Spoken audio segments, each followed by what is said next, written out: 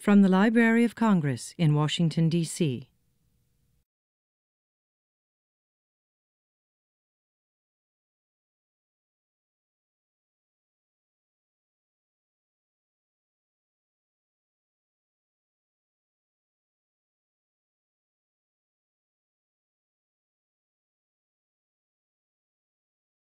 We're now going to begin the second of our sub-panels, and the topic is Seeing What's in Store, the Future in the Literary and Scientific Imagination.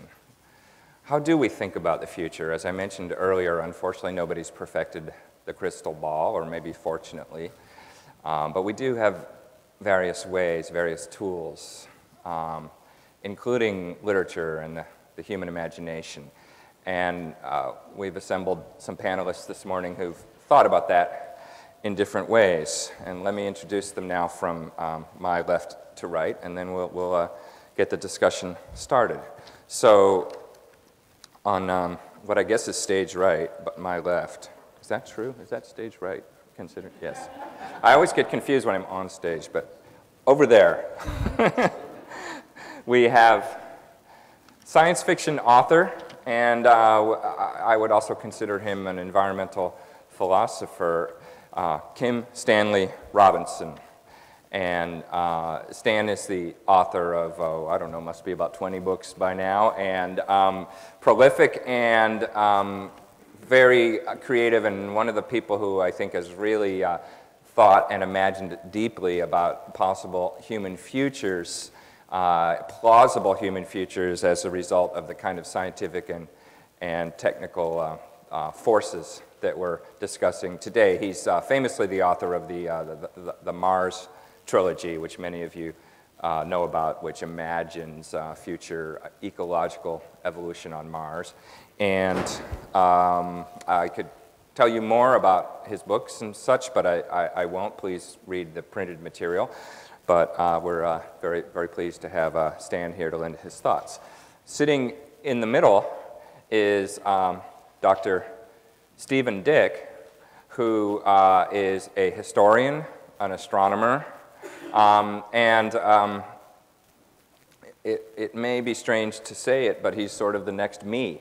In that he's my successor here, as he's been selected as the 2014 chair of astrobiology here at the Kluge Center, and I think it's an excellent choice. In fact, he's been a big influence and source for my work, because he literally wrote the book on the history of astrobiology, the standard book, and also has done a lot of other work having to do with history and astronomy and space science. He's a former chief historian of NASA, and very pleased that he's here to lend his historical and astronomical perspective to the proceedings. And finally, sitting next to me here is Ursula Heise, and I hope I pronounced your last name correctly.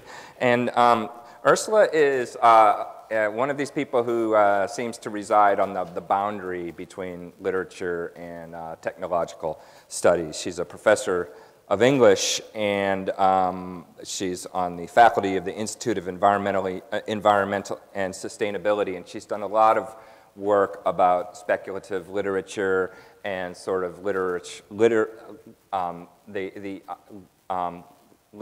and technological imaginings of the human future, and very pleased to have her with us. So with that brief set of intros, I'll let you guys have at it. Why don't you start off, Stan?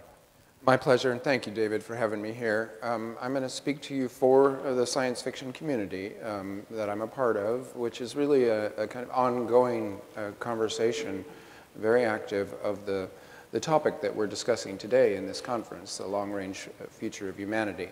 And since the previous panel brought up the concept of the commons, the problem of the commons and of enclosure, I will tell a story, which is that science fiction began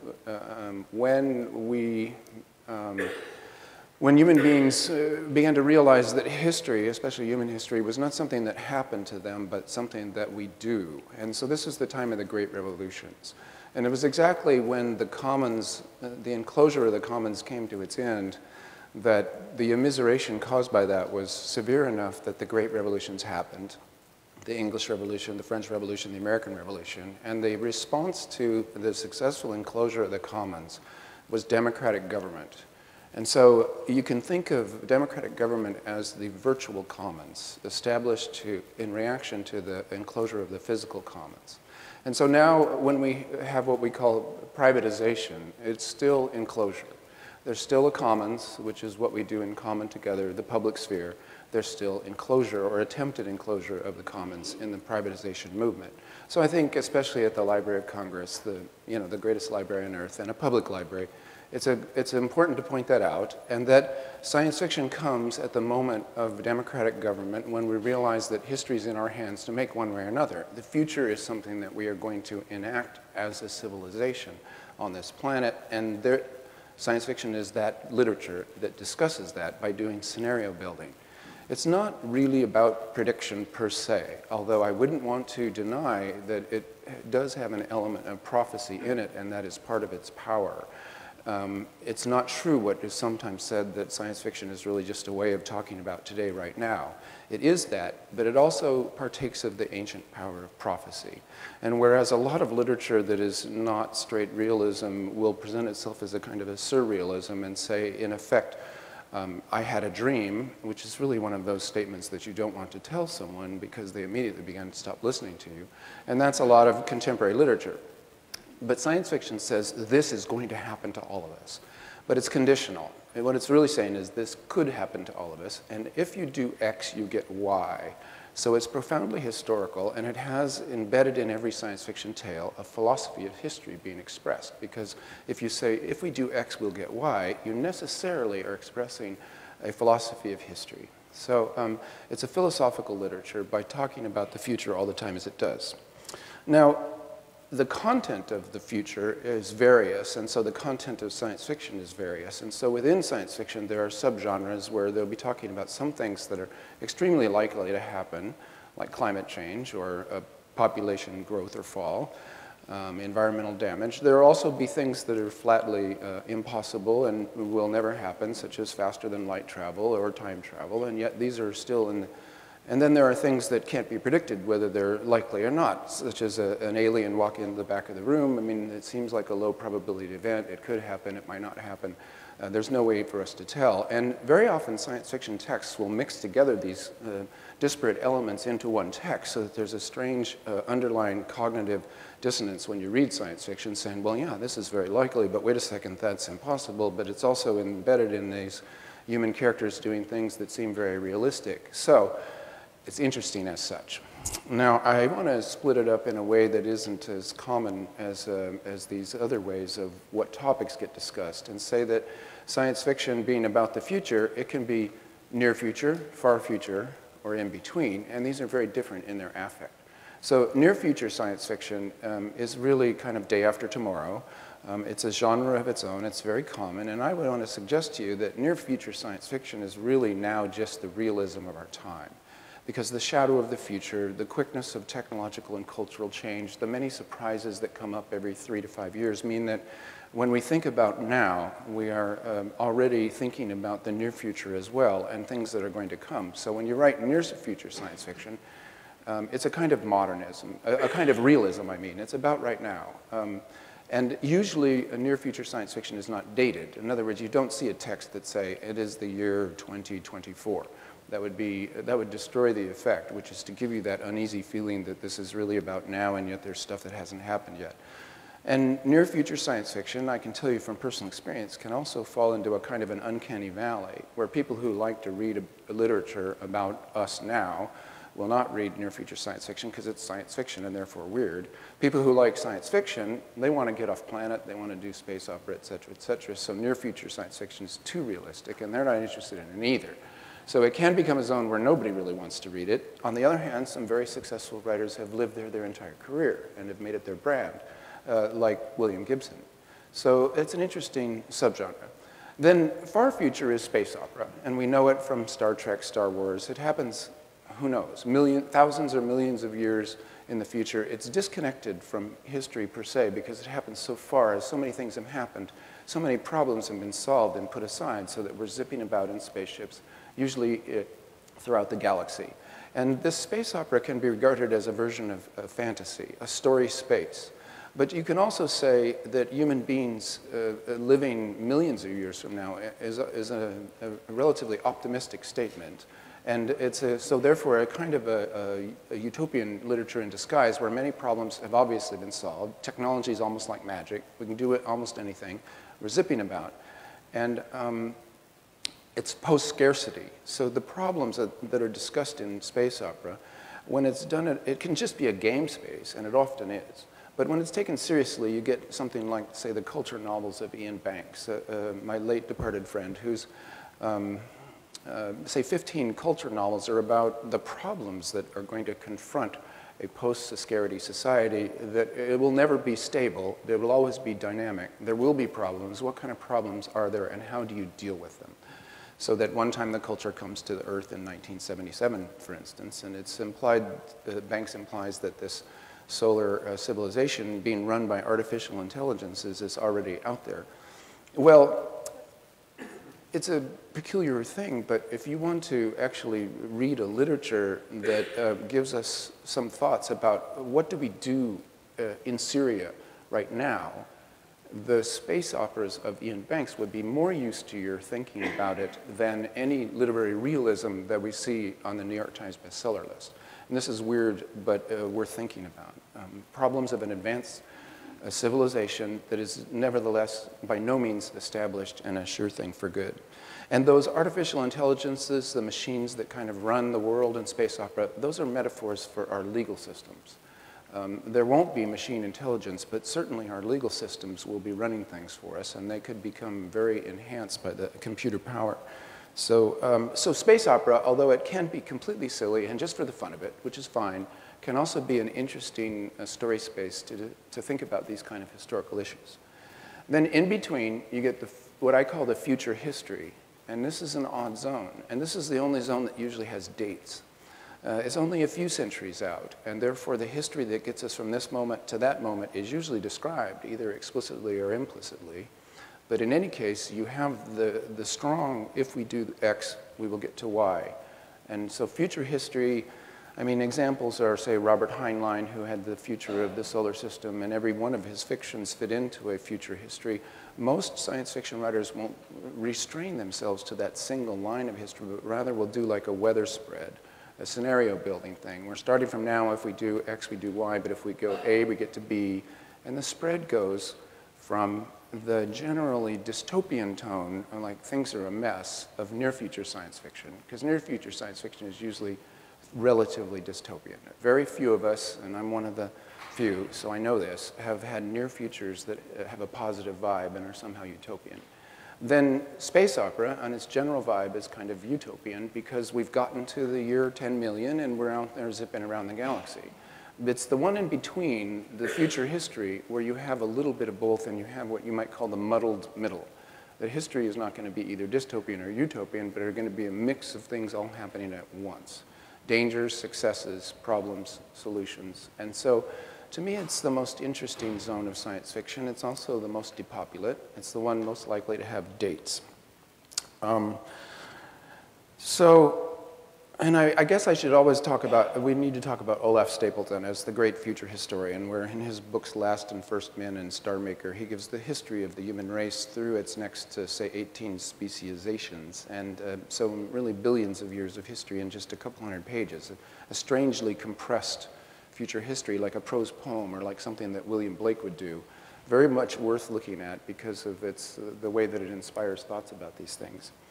And then I just want to say, well, what's it for? I mean, I would say that yesterday I was flying here and the New York Times business page had an extremely interesting article by Eduardo Peralta about the economics of climate change as an investment and return problem. And he contrasted the moral model and the business model as investing either more or less to mitigate climate change. And in the same page was an article about the income disparity that has come about since the privatization movement and how the top 1% of income gatherers make 50% of the income and the top 10% of stockholders own 90% of the stock. Well, all this was enumerated. It was all in numbers. And we need numbers. We need quantification. That's very scientific. But there's something disconnected. These articles appear in the same page, and yet no one ever puts them together. There's talk of the cost of climate change as if we could pay our way out of certain things, as if we could maybe pay our way out of a mass extinction event or ocean acidification leading to a mass extinction event. And there's never acknowledgement of ecology when we do economics. These disconnects are not just subsets of the newspaper, but they're in our heads and in our behaviors. Science fiction does thick texture. It tells stories where all of it comes together into a way that is gnarled, into a tale that you can either believe or not. But you get to look at the evidence in terms of details of what people say, what they do. Stories are either ring true and seem plausible, or they're absurd and they seem ridiculous. Michael Crichton as an example. And so what you get out of science fiction is something that you don't get out of the quantification, the science, the New York Times. You get stories, you get fiction is also values, as was spoken in the earlier panel. So this, I think, is what my community is engaged in. All right, wonderful. Thanks, Dan. Dave? Well, since I'm an historian of science, David suggested I might give a historian's perspective on the art and science of predicting the future. I decided that was a dangerous game because depending on the people chosen and the timescales involved, the success of the predictions would predictably be good, bad, indifferent, or unknown. So instead, I've decided to take three representations and examine briefly what their view of humanity was and how that reflects our hopes and fears. And I myself have been greatly influenced by people like Olaf Stapledon and Arthur C. Clarke and Stanislaw Lem. And in spite of that, I'm going to try and stay away from science fiction because I knew you were going to talk about the science fiction part of it. But I will say, though, that I was amazed when I was over at NASA, the influence of science fiction on people at NASA, including myself, going into science in the space program. So the kind of work that you were doing is very important for science as well. Well, since I'm a former NASA chief historian, you won't be surprised if I start out with some space exploration stuff. And no visionary better represents that in its formative years, at least, than Wernher von Braun. As my colleague Mike Neufeld over at Air and Space Museum has shown in his definitive biography of von Braun, subtitled Dreamer of Space, Engineer of War, von Braun was a flawed figure. He was a brilliant engineer, but one with Nazi connections who made many Faustian bargains throughout his life. This is summed up in the satirist Mart Sahl's parody of the 1960 movie on von Braun. You've all heard of this, I'm sure. It was called I Aim at the Stars, to which Sahl added, but sometimes I hit London. Faustian bargain. From an early age, von Braun's vision for humanity was to go to Mars, and his 1952 book, The Mars Project, envisioned a fleet of 10 spacecrafts carrying 70 astronauts to Mars. And he had a scaled-down version of this in 1952 in Collier's magazine, which really popularized the idea. And so the so-called von Braun paradigm was born. That paradigm is space shuttle, space station, moon, and Mars. And it's influenced NASA over many decades, well beyond von Braun himself, including in 1992 when the senior President Bush stood on the steps of the Air and Space Museum down there and introduced his space exploration initiative, which included going to Mars. And in 2004 when the younger President Bush came over to NASA headquarters a few blocks over there in the wake of the Columbia disaster and incorporated Moon, Mars, and beyond in his vision for space exploration. Of course, none of those initiatives have gotten off the ground, to the great disappointment of many of us who were told that in the post-Apollo era we would have humans on the moon or on Mars by 1984. Not going to happen. Didn't happen. All of this begs the question, why go to Mars, especially with humans, and why should that be part of the vision of the future of humanity? The reasons are many, but perhaps one of the most far-seeing or crazy ones, depending on your perspective, is that one of the great goals of the space program should be to get at least a small group of us off of the planet so we don't have to start over from scratch with 3.8 billion years of evolution in the event of a catastrophic event. This was the view of former NASA Administrator Mike Griffin, and we tend to think in the short term until something happens like the fireball last February over Russia reminds us that large objects can and do hit the Earth and have hit the Earth in the past. We could be wiped out tomorrow.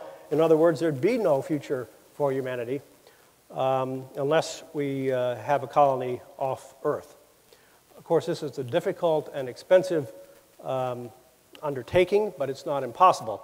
My own opinion, for what it's worth, is that we should head for the more accessible moons of Mars, which were discovered here in D.C. Many people don't realize this, but at the Naval Observatory, just a couple of blocks from the White House, with the 26-inch telescope.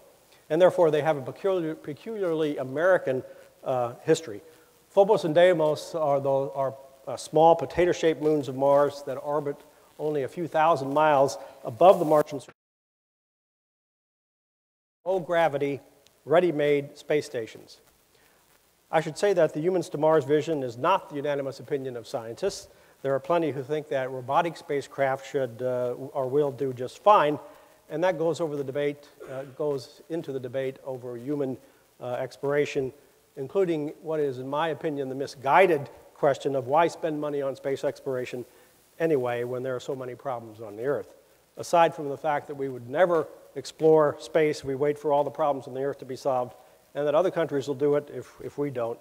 There's the argument that, which Congressman Smith raised this morning, that to be human is to explore, which many of us think is very important, but which causes others to roll their eyes because it's a somewhat esoteric argument. But we can talk about that maybe more, but let me move on to a second quite different scenario, and that is a vision for the future of humanity by Ray Kurzweil. Many of you will have heard. A vision of the future of artificial intelligence. In his books such as The Singularity is Near, Kurzweil, who is a very successful inventor and a very smart person, has notoriously predicted that over the next few decades, our human-machine civilization will become increasingly dominated by its non-biological components. So not to put too fine a point on it, according to Kurzweil, the machines, the artificial intelligence, may outstrip us in intelligence, not in 1,000 years or 10,000 years, but in the 21st century. That might be too optimistic or too pessimistic, depending on your point of view. But if you think about it, it's not totally unrealistic, certainly not in the long term. In fact, I've written articles championing what I call the post-biological universe, the idea that if there's intelligence out there in the universe, it may well have evolved beyond flesh and blood and be post-biological. And Seth, I think, has also raised that point, and others have raised it as well. Also not unlikely. The only question is how long it will take to happen here. It's not a ridiculous question, despite sounding pretty far out. So the Anthropocene that we're talking about here today is about humans changing the planet, but we should remember that we may not only be changing the planet, but changing ourselves, just as the extraterrestrials may already have. So let me turn, as the final person I want to talk about, to Carl Sagan, whose papers are just now being processed here at the Library of Congress, and who I believe David knew very well growing up. Sagan is well known for many things, for his achievements in astronomy, for his involvement with the space program, his public outreach in the Cosmos TV series, his Pulitzer Prize-winning book, The Dragons of Eden, Nuclear Winter, and his movie and the book Contact, and so on. His vision for the future comes out in all of these endeavors, including his cosmic perspective that we're only the latest products in the unrolling of 13.7 billion years of cosmic evolution that were not in any way central physically and perhaps not biologically. But let me focus here just for a minute on the sequel to Cosmos, his book Pale Blue Dot, which has a subtitle, A Vision for the Human Future in Space. Now, in that book, Sagan picks up many of his themes that I've already mentioned, that asteroids pose an existential threat to life on Earth, that human spaceflight and exploration are important for the survival of the species, and so on. And he also emphasizes what I think is another interest of David's, that studying the other planets helps us to understand our own planet. He was, after all, the first, or at least among the first, to posit the runaway greenhouse effect on Venus, where temperatures today are about 900 degrees Fahrenheit. But Sagan also takes up, once again, one of the signature topics of his career, and that is extraterrestrial intelligence. And this really is one of the great wild cards in the future of humanity, and it has particular significance to our topic today on the longevity of human civilizations. Will we survive our world-changing technologies? Why are ETs significant for the future? Because in our quest to discover if intelligence exists beyond Earth, Sagan asks, have they survived their world-changing technologies? The famous Drake equation attempts to estimate the number of communicative technological civilizations in the galaxy, and more generally, it emphasizes the importance of the longevity of a technological civilization. It's because if civilizations last 1 million years, there are going to be a lot more of them around than if they last only 1,000 years. Unfortunately, we've not discovered any extraterrestrial intelligence. You can talk to Seth about that, who's at the SETI Institute. And so we have only one data point, the Earth. Civilizations on Earth have survived in one form or another for about 5,000 years. Perhaps the great silence from outer space indicates that civilizations do not survive much beyond that, or maybe ETs don't exist at all, or maybe we're just not looking in the proper way. But either way, it's sobering to contemplate those scenarios, and as we are doing here today, and the effect that they'll have on our future. So let me just conclude by saying, addressing this question, will we survive our world-changing technologies? I'm well aware that in choosing only 3 representatives from the science and engineering community, I'm projecting based on what scientists call small number statistics, right? In other words, the sample is very small. Moreover, as I said at the beginning, predictions are, they can be good, they can be bad, they can be indifferent, or as Arthur C. Clarke said, we may be dealing with a failure of imagination. But be that as it may, the von Braun story, I think, reminds us that we may not survive if there's a catastrophic event, unless we've had the foresight to get at least a small group off the planet. The Kurzweil story indicates that we may survive, but not in our present form. And the Sagan story indicates that in the happy event that we do survive, we need to see ourselves in the much broader cosmic context, which someone mentioned here this morning, and be prepared to interact with extraterrestrials, whether they're biological or post-biological. And taken together, these 3 scenarios also indicate that to some extent the future is in our own hands, as in space colonies and space exploration in general. Those are decisions that we make, or how far we decide to take artificial intelligence, unless they decide to take us somewhere. But on the other hand, the future is not in our hands if we're hit by a civilization-destroying asteroid, or if extraterrestrials find us rather than the other way around. Stephen Hawking has had some things to say about that. We can only control part of our future, and only if we think in the long term rather than in the short term. And I think we're notoriously bad about thinking in the long term, which is why I applaud David for having this discussion here this morning on the long-term future of humanity. A few years ago, I wrote in the NASA 50th anniversary proceedings that it's always tempting to sacrifice the short term for the long term, and it's almost always a bad idea, unless survival is at stake and there is no long term. So I think we need not only to think and discuss about the long term, but also to act as if there will be a long term. Great. Thank you, Steve. And Ursula?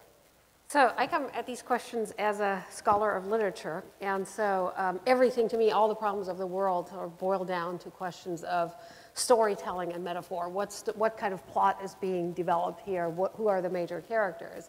And so under that heading, I wanted to come back to a question that came up on the first panel, which is that question of the we. Who is the we?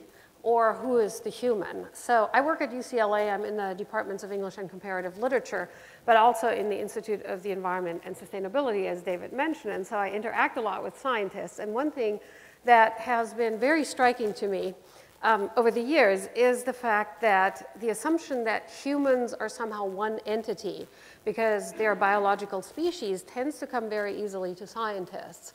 But it's an extremely difficult assumption for humanists, because in our daily work, we're confronted head-on all the time with the enormous differences that you encounter when you study human communities, cultural differences, linguistic differences, historical differences, social differences. So for us, the we, the human, is not a given. It's something that you always have to painstakingly assemble every time you use that term. And a lot of humanists are very cautious about using terms such as humanism, humanity, mankind, because of the frankly lousy track record that these terms have in Western history. I mean, a lot of us look at histories of imperialism and colonialism where it was very common to say, we stand for the universal human, and the universal human is French. Or the universally human is, of course, British. And so to the extent that somebody else doesn't measure up, they're not completely human. They're a little subhuman, or maybe 3/5 human, or something like that, right? So using the human, these kinds of universalisms have a very tricky history that I think people in the humanities tend to be much more jumpy about than scientists are. And one way in which the human, or smaller communities, of course, get constructed is through storytelling, and that's something that literary scholars are really, really interested in. So stories are essentially mechanisms, technologies, to use David Bielow's sort of extended use of that term, for assembling a particular we. And when you look at something like the novel, which is a particular genre that arose in Europe in the 18th century, along with the rise of the bourgeoisie, well, if you look at what literary historians and scholars have written about the rise of that genre over the last 40 or 50 years, one prominent function it had at the time was precisely to assemble the new we's of European nations that were just then in the process of being formed, at a time when people did not think of themselves as French or Italian or Spaniards. They thought of themselves as Galicians or as Piemontese or as Auvergnais, and they had to be gradually and through political, military, and cultural work persuaded to consider themselves as French or Italians. I'm German by birth, and of course for us this came even later, late in the 19th century. Before that, German did not mean what it meant today. So the stories about individuals and families that your run-of-the-mill 19th century novel tells, and literary historians have shown this in some detail, serve the purpose of assembling a particular we. And you can go back and you can also, of course, analyze the cosmologies of indigenous communities and so forth, and other kinds of stories, all of which are always in the business of assembling we's. And so I think that's something that's extremely important to think about when we talk now about assembling that global we that comes with the notion of the Anthropocene. So if you think about the Anthropocene, I think I would actually call it a science fiction device in this particular sense. That science fiction, as I read it, and this is complementary to Stan's reading of it, I think it actually emerged shortly after the novel as a subgenre of the novel, and in many cases tried to recuperate something from an older genre of storytelling, which was epic.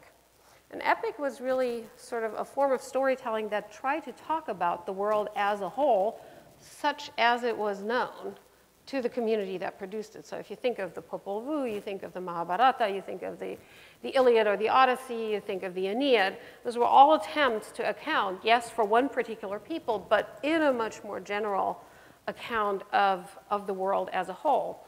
And science fiction, in both good and bad ways, one of its tasks has always been to talk about the planet as a whole and to talk about humankind as a whole, when other species of novels were more concerned with talking about particular national entities. So I think that's sort of something that's interesting to keep in mind. And I think the best contemporary science fiction that tries to think about the global we does something that's really interesting. Because the problem, of course, with ancient epic, when you want to use it in the contemporary age, is that it's sort of this of arms and the man I sing, right? It is one voice speaking. Whereas today, when you speak about a global we, clearly you have to speak with many voices, many different languages, many different cultural understandings of nature, of what it is to be human, of men and women, of different races, of what it means to interact with other species have to be present in some ways. And one reason that I'm a big fan of the Mars trilogy is that I think Stan does precisely that. So the people who settle on Mars in his trilogy are not humans. They're Swiss, they're Japanese, they're Russians, they're Arabic. And they come with their different cultural and historical baggages. And whatever the global we, the planetary community is that's going to emerge on Mars has to be forged out of that. Other science fiction writers have tried to do that undertake that same project in a somewhat different way. So the science fiction writer David Brin wrote a formerly really, really interesting novel in 1990 called Earth, where he tries to combine an epic voice with the polyphony, the many voices of the urbanist novel of high modernism. So he goes back to the model of John Dos Passos, James Joyce, Virginia Woolf, Alfred Döblin in Germany, all of whom tried to talk about the heterogeneity and the multiplicity of the modern metropolis as they experienced it in the 1910s and 20s by combining a lot of different discourses, different social classes, different genders, different races, the discourses of radio, of advertisement, the interior thoughts of somebody just walking down the street. And the result is not smooth, linear narrative that works toward a conclusion, a closure that you can sit back from and say, so now we know who the murderer was. It's not that kind of narrative. These are very jarring kinds of stories that leave you in many ways dissatisfied, torn between different ways of engaging with the contemporary world. And Brin's Earth, it has sort of a sucky, corny ending, admittedly, but most of the novel is really ambitious in trying to apply that model to a near future world set in 2038, where he tries to envision, so what's happened with climate change and what does it look like from the perspectives of people, very different people around the world. And there are other models. John Brunner and a previous generation of science fiction writers also adopted that model. So I think some of the most interesting storytelling actually goes back to that pre-modern form of the epic and then combines it with some of the most adventurous forms of the 20th century novel to come to some formulation, always tentative, always shifting, of what that global we might be. And I think that's important to keep in mind when you think about something like the Anthropocene. And I thought it was very interesting that on the previous panel, a good deal of the discussion revolved around the way in which the Anthropocene has become a shorthand for thinking about the way in which humans and nature are no longer distinct, and the way in which nature, what we want to save about is clearly not some pristine nature that's been untouched by humans.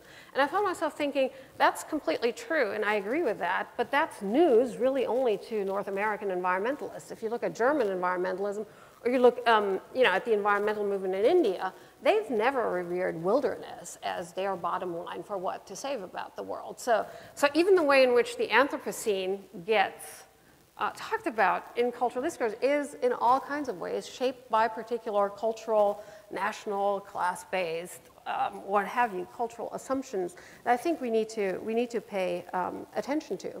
And so, and in order to be able to do that, I think one thing that we really need, and David Bielo, I think, alluded to this on the previous panel a little bit, is attention to cultural and linguistic diversity and to cross-cultural and cross-linguistic literacy.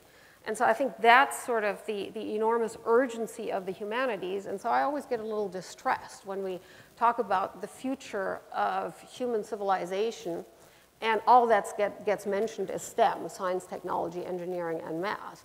Well, I think actually what's equally and perhaps even more necessary is to work for a basic, at least bilingualism, and a basic sort of cross-cultural literacy in every citizen of this country, and in fact every other country, but a lot of other countries are much more multilingual and multicultural than Americans tend to be. And so I'll conclude there. I think this is not just about technology and engineering.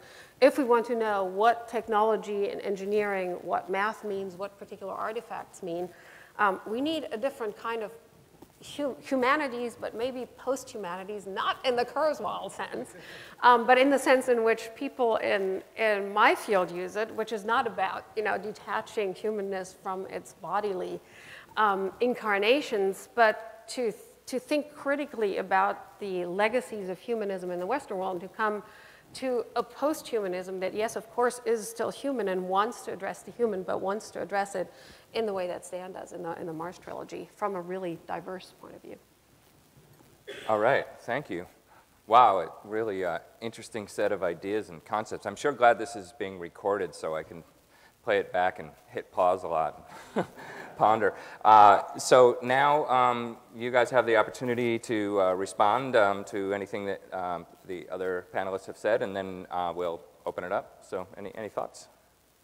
Yes, Steve brought up a couple of common science fiction stories that are, you might call memes, in that they're stories told more than once by more than one writers, and they shade from science fiction over into, say, futurology or futurism, and can then become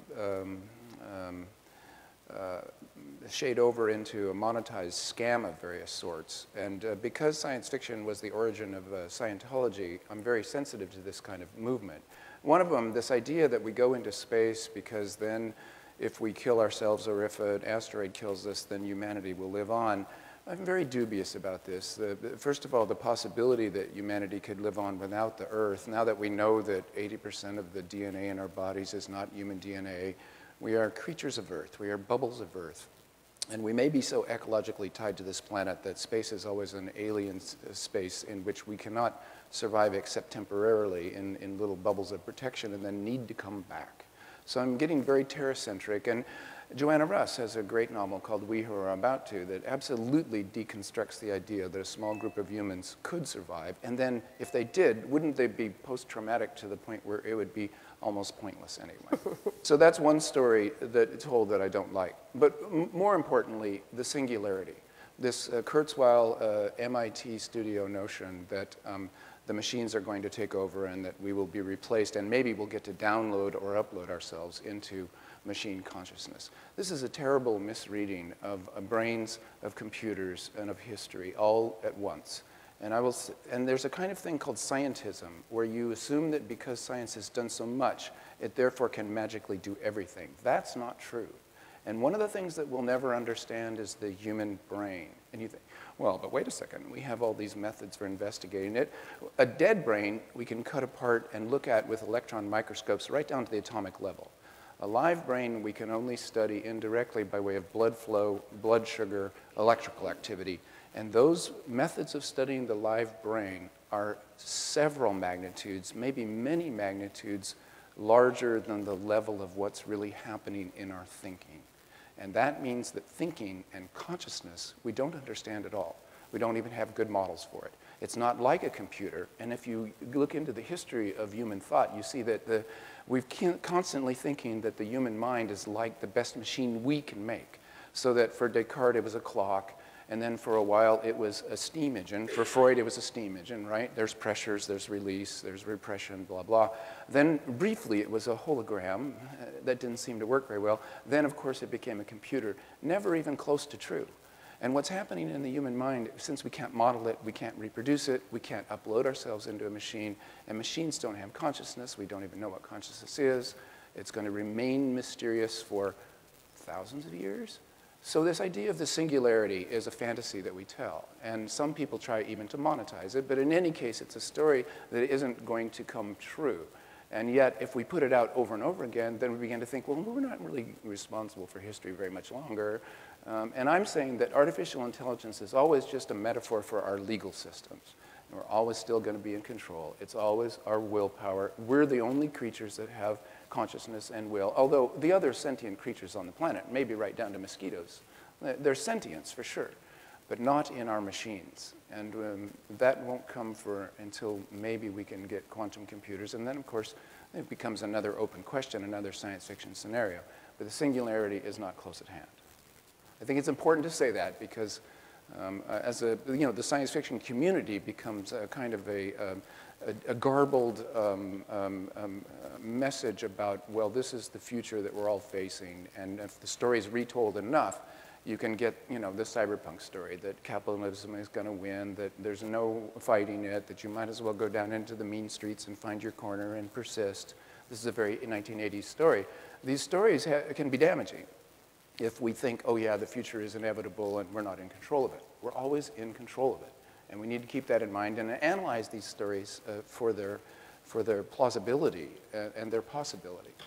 I would agree that the singularity is not near. I actually come to it from the astronomical point of view of extraterrestrial civilizations, where you possibly had civilizations who, we don't know, but could have existed for millions of years. And, there I think it's plausible to conjecture that the singularity had happened. But wouldn't you agree intelligence may be emergent? In other words, we didn't have heavy metals for many of the billions of years of universal history, that the universe has been evolving, including things like elements like gold. All of the heavy elements didn't exist for billions of years, and it took supernovas, it took second and third generation stars, it took neutron stars colliding, and then there will be like planet-sized lumps of gold. There's some quite beautiful universal history stories that we're unpacking. But consciousness may be a late emergent property. Well, but you had heavy metals and all that, within a few billion years, if not sooner, after the Big Bang. So that still leaves 10 billion years. So if you're trying to argue that we may be the first intelligence, in the universe, it's possible, but I think it's unlikely. But of course, there's no empirical evidence. Anyway, I agree with you that the singularity is not near on Earth. But I'm surprised to hear the author of the Mars trilogy say that, you don't think it's important to have colonies off Earth. No, that's not true. I think it's important and it's interesting, but it's not, the reason to do it is not to save humanity, but just because it's an interesting project, like gardening or going somewhere else, making a cathedral. So the utilitarian value, I think, of the space colonies and the solar system is what I would focus on, because another argument I have with a very common science fiction story is going to the stars. I actually think the stars are out of our reach, that the universe is way bigger than we usually allow ourselves to imagine, and that we can't get to even the nearest stars in proper biological time. But in any case, we get out to Mars, we get out to near space, it's great. We should do that. It's not because it saves us from extinction. It's because it helps us just to do better. It's a project of huge interest and beauty, but not in this kind of salvational sense of all humanity. If we were all to die, first of all, you would have to have the most ungodly impact of all. I mean, worse than the KT impact to kill all humanity at once. And hopefully we will do the Rusty Schweikert thing and we will knock these asteroids aside, that it makes sense to go into space to start protecting ourselves. But these apocalyptic dreams, this kind of rapture for the nerds, as they call the singularity, this disaster of, I mean, these are peculiarities, these are ahistorical and apocalyptic. And there's a big thing in the Western imagination of enjoying the imagination of apocalypse. But I'm saying let's acknowledge that we're stuck in history and that we need to make do. So that really the story of today ought to be, can we actually adapt our economic system to deal with climate change effectively and avoid a mass extinction event? I mean, that's the unavoidable story right now. And the other stories are much more hypothetical. But I think what that foregrounds is also that there are two different tendencies in science fiction. I mean, there's one strain, and they often coexist in the same texts. One is that sort of attempt to transcend the body, to transcend materiality, to use technology to get beyond what are perceived as the limitations of our biological and physical being. But then there's also that other element of science fiction. I mean, the encounter with the alien is often the terror, but then also the delight and the joy of encountering a totally different biological body, right, and a different mode of perception. And even though in older science fiction that is often just an allegory for encountering the alien other on Earth. I mean, think of the old Star Trek episodes from the 1960s, which were quite transparently often just comments on racial or ethnic conflict in the US or in the world.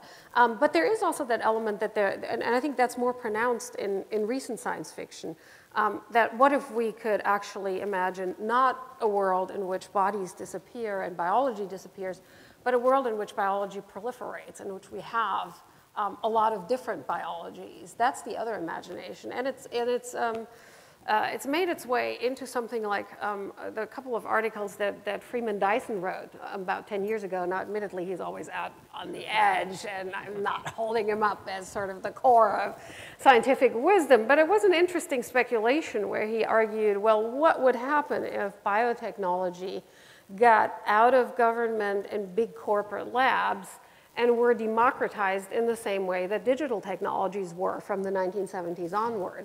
What if every pigeon fancier and orchid grower had a little sort of biotech genetic toolkit in their garden tool shed and could create new species on a daily basis? Then he says what we might be facing in the 21st, maybe the 22nd century is not the total depletion of biodiversity, but we might be at the edge of a new Cambrian explosion of biodiversity, as he calls it. Now, there's, of course, from an environmental viewpoint, good reasons to be sort of a little bit scared about the idea of people creating and then releasing, new species on a daily basis into the bio. But it's interesting to think about, because, of course, you could have legitimately had the same qualms about everybody carrying little extremely powerful computers in their backpacks and jacket pockets in the 1970s, and that's no longer a scenario of terror for us. So I always think it's kind of interesting. It's terror that we might lose ours. That we might lose ours, exactly. Yeah. So maybe it is possible to envision that biotechnology might become democratized in some similar ways, and there might be reasonably safe ways of doing so, which then would lead us away in a very material sense from the narratives of loss and the sort of elegiac mourning of what nature there was in the past, and to not just recreating the Lang's metal mark butterfly, but creating new species of butterflies. So that's I think another possibility that's there, where I think science fiction and futurologist thinking has also developed the other strain, where we sort of delight in the prospect of increased bodiliness and biodiversity and biologicalness and biological embeddedness. Yeah, I would also agree that the singularity, as Kurzweil envisions it, is a kind of a fantasy of the techno-rapture, as you say, but I almost see it as a proxy of the game-changing, non-linear development that we can't predict, that's going to change everything. And I do think that will come along. It's just we don't know what it's going to be. In my reading about the future written in the past, I'm always impressed by some people that really got things right. But of course, what they always get wrong are these game changers, things that come along and really just sort of change everything. And that can be a very hopeful prospect when we think about some of these dilemmas about energy and so forth. But I think that's the troublesome thing about this effort of prophecy. What are we not really? We tend to do these linear extrapolations of current trends. That's what else can we do far into the future? But of course, things aren't going to be linear. I still think we're going to be stuck in history and the problem of scaling up, so that you're never going to have this one moment, this singularity moment. And I'm wondering also if you're thinking of it as just transformative moments where we no longer understand. If the singularity was really 2008, the financial crash, because there's some tremendous work that shows that there's no one individual that actually understands what happened, and a lot of it happened in computers with extremely rapid trading and derivatives that nobody could predict. And in other words, that the global financial system was incomprehensible at that moment, and we never have gotten in charge of it, so that maybe the singularity happened in 2008. We're in the post-singularity. So, but here we still are. We're still talking it over. We're still humans. We're still in control of history. And I think it's going to keep happening like that. These moments when our technologies combine to get so complicated that there's no one human or entity that can either understand or control it. And okay, we're in that. That's history now. It's complicated. I like that. The singularity came. It wasn't that great, but we survived it already. We kind of survived it. I think at this point, let's open up to the audience. I see a question right here. The microphone is on its way to you. I have so much to say. This is extremely exciting to hear your opinions. Our futures are always reflections and projections of our present and past. And Susan Sontag wrote an essay called The Imagination of Disaster in the 60s, in which she talks why is this proliferation of science fiction, disaster horror movies like them. And of course, it's, the anxiety about the bomb. It seems to me that historically the literary community has always been more pessimistic about the future than the scientific community. And you see that's cresting after World War I and after World War II, whereas in the 1939 World's Fair in New York City, right before World War II, you have this utopian view of the future projected by the scientific and corporate world. Science fiction, however, is an interesting, straddles both the science and literature. So you see in the 40s and 50s this kind of the space opera's optimistic, triumphalist view of the future with Americans and Buck Rogers and so forth blazing the way to the stars. And then after the 60s, you find postmodernist pessimism, post-apocalyptic views proliferating, Philip Dick and so forth. Again, that kind of reflecting current fears, problems, exigencies, and so forth in our imaginative projections of the future. And science fiction, it just seems to me, is a very interesting nexus, a connection between the optimistic and pessimistic. Thank you. Yeah. Any response or? Well, I think one reason for optimism, I mean, for one thing, a lot of the optimistic science fiction stories are also sort of colonial fantasies, right? I mean, a lot of the time, the successful settlement on another planet where there are alien, I mean, there are often imperial fantasies behind that, so I'm a little more wary of them. But I mean, certainly, I mean, if we're talking about post-singularity, in some ways, I wonder whether the singularity wasn't Hiroshima and Nagasaki. I mean, the realization that humans now have a destructive power that could wipe out large parts of the planet certainly sort of was a watershed, and it wasn't the only reason, and maybe for somebody like Philip K. Dick, not the main reason, but certainly marked a general change in the perception of science in the public at large, where there's sort of that social contract between scientists and public change, and it was no longer, oh well, science will deliver to us better standards of living, and in return we just let the scientists do what they want in their labs, and we don't look too closely. But I also, I mean, inevitably, I probably have to say this as the literature scholar, there is also sort of just the formal issue that you know, stories about disaster and dystopias are just more interesting than stories about positive futures, which tend to be so boring. And I say this with a certain historical relativism. I mean, it's interesting to, when you teach science fiction classes, and you teach Edward Bellamy's Looking Backwards from 1888, it's an incredibly boring book. You know, when you read it today, and students will complain when you make them read it in its entirety, but at the time, it was actually the second most popular book after Uncle Tom's Cabin, and there were Bellamy societies all over the United States that tried to implement his vision of the future. So talk about a sort of socially transformative work of fiction. That's certainly one that had at least the makings of it.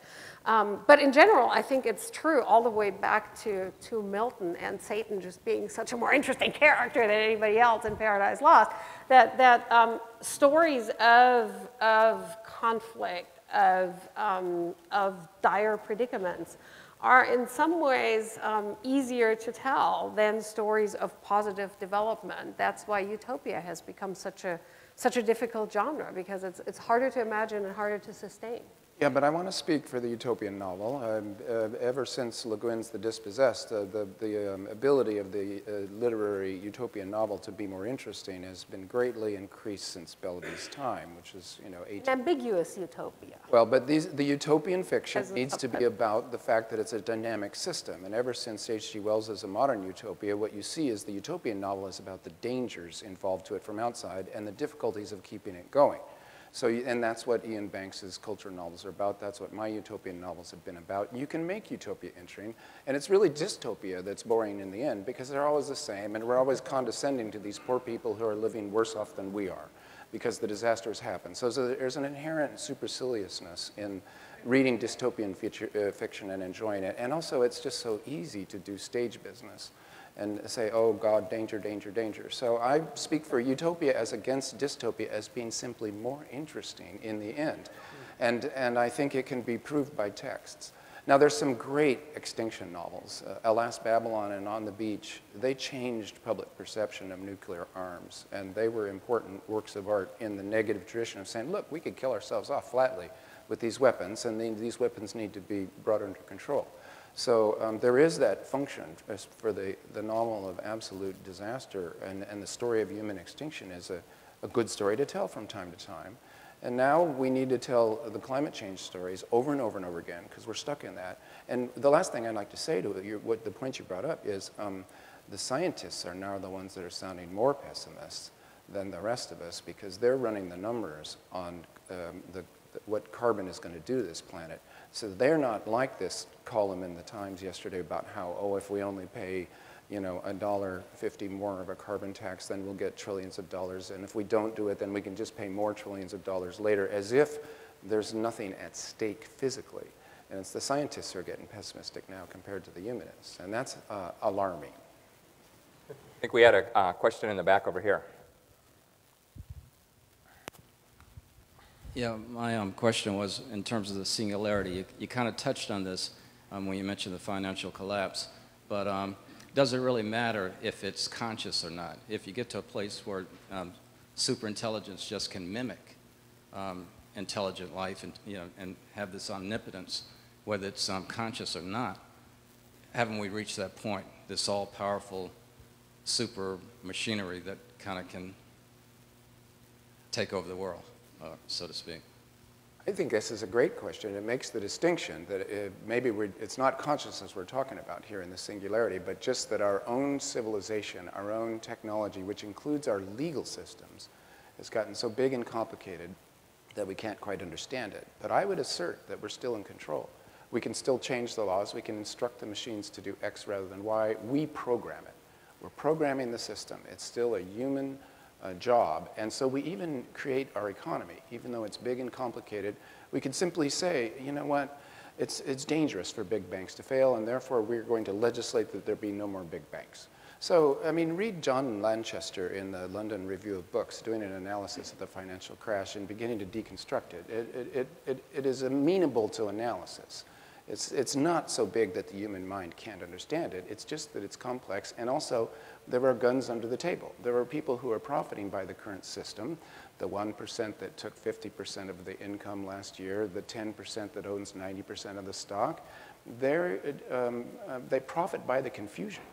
So confusion is actually a political act, and simplicity is also a political act, or analysis.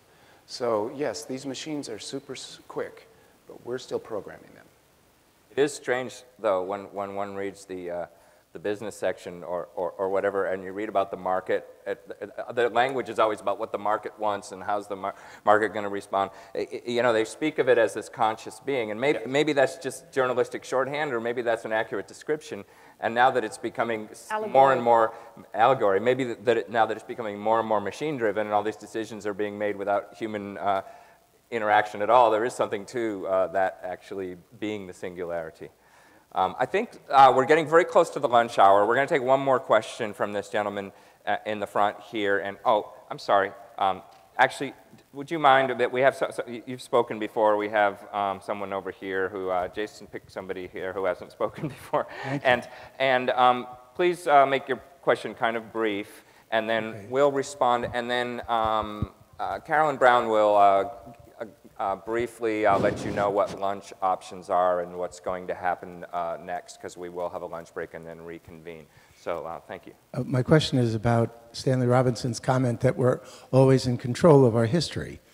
And my own, as a biomedical scientist, one of my concerns is watching individual people die and the question of individual extinction.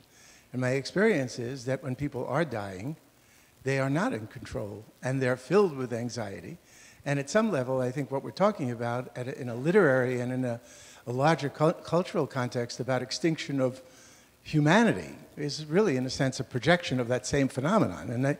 And I'm questioning whether or not we really are in control, and that perhaps there's value in understanding what happens to human beings when they aren't in control, because we do have the capacity to regain control. But we spend a lot of time, and perhaps increasingly, especially as we're aware of singularity phenomena such as the one you described in 2008, how dangerous the world is, and how, in a sense, impossible and daunting the task of survival is as we become more conscious and more knowledgeable about our own existence. Well, I guess I would say yes. We're not in control biologically. We're not in control of the Earth's ecology. We talk about managing the global environment, but in fact, because of the bacterial element involved and because of the complexity of life, it's like riding the tail of a tiger. You know, we try to hang on as long as we can. And so it's a really complicated and dangerous process. But I would say we write the laws, and there is this attempt to come to an accommodation with the environment so that if we were to stabilize the population around 7 billion, and the way that we do that is the technology called justice, in that the software is also a technology. So the legal system and our laws are technologies. You have to think of them that way, because then we can tinker with them. And if the technologies allow for humanity to get in balance with the planet, then you get this utopian outcome of approximately a stable population of some several billion people, all of them living at adequacy or better, and at a minimum of adequacy, and going on from there. And you can imagine a utopian future in balance with the planet ecologically. And it's a project that's not impossible. It's not like faster than light travel or immortality. It's simply a possible project, an engineering project that includes the software of our legal systems. And the reason that justice is the crucial technology is that as soon as the women of the planet have all of the full rights over their lives and their property, the population replacement rate goes to, the population growth rate goes to exactly replacement or a little bit below. So in other words, the growth of population that might destroy our ability to exist on this planet is solved by justice, which is a great kind of double strand of moral goodness and utilitarian survival strategy. And this is what I've been saying. We can't just muddle along anymore. It's either utopia or catastrophe, so we need to work towards utopia as a kind of an engineering project and not just a dream of perfection, but just a survival strategy. All right, well, on that hopeful note, let's thank the panelists, and then Carolyn will let you know about lunch. This has been a presentation of the Library of Congress. Visit us at loc.gov.